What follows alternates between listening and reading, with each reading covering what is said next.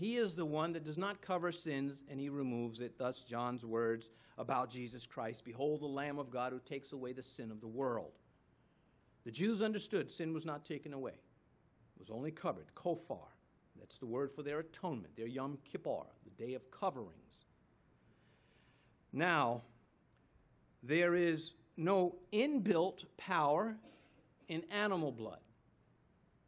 Voodoo and witchcraft may think so, but God has never thought so. In fact, the blood drops of Christ had no inbuilt power in them, in and of themselves, in this sense. The Roman soldiers, when they crucified him, no question, got his blood on them. They did not, "Oh, I'm saved now, the blood touched me." There's no magical feature to the blood.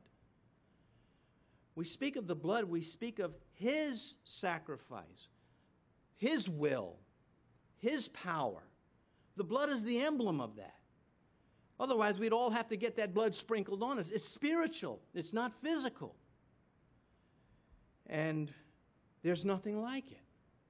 The blood, when we say the blood of Jesus Christ cleanses us from all sin, we mean what he has done and who he is and how he has done it.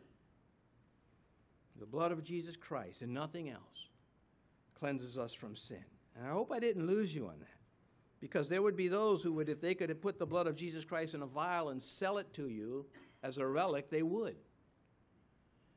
The Bible doesn't teach us that.